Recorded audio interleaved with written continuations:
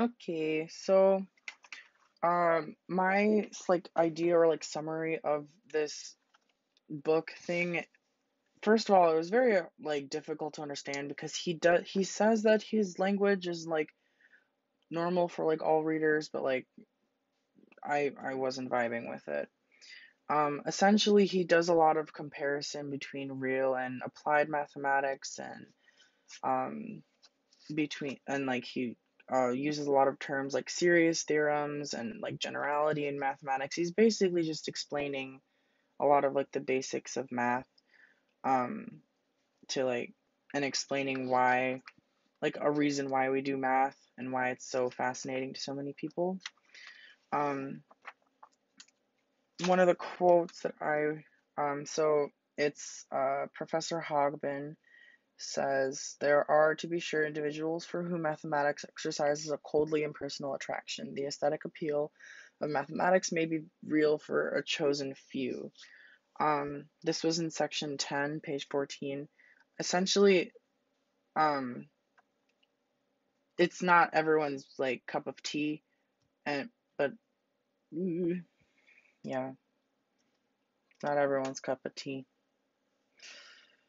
Uh, it's like it just helps feed like the fact that they're trying to defend mathematics and say that it's not like stupid or anything like that. Um, yeah. And then I do have a second quote.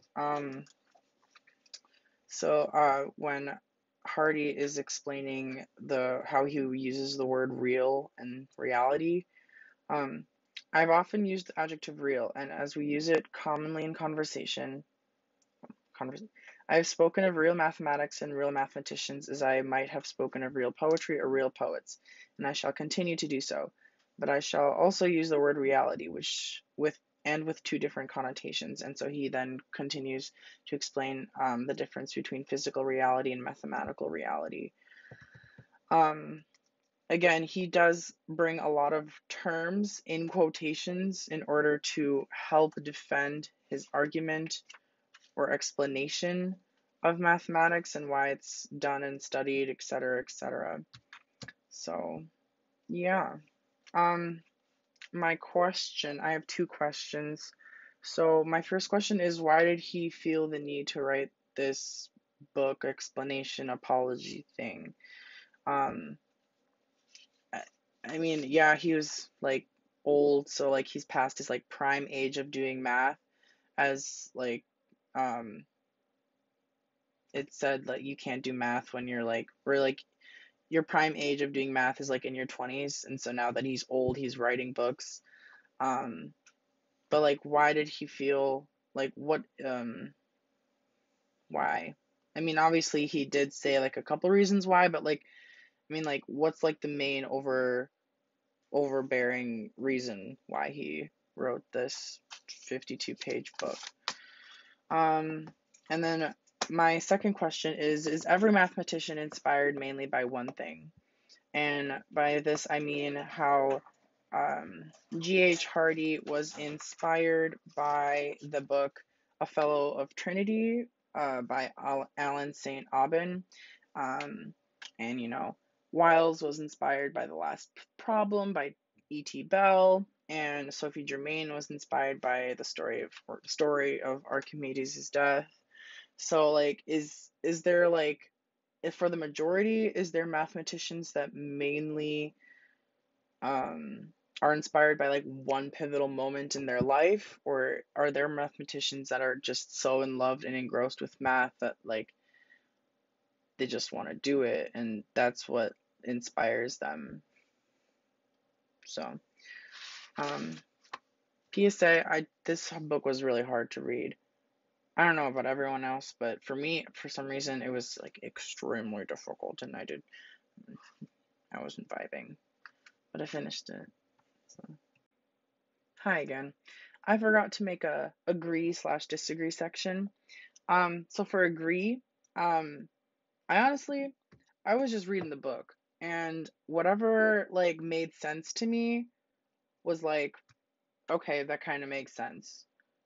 But then again, a lot of the book didn't make sense to me, so I wasn't like, okay, that makes sense a lot. Um, anyways, yeah, it was just I don't necessarily would say that I agree with any one thing or any like I mean it's just like okay, he wrote a book, I read it and it makes sense. I wouldn't say I agree with anything.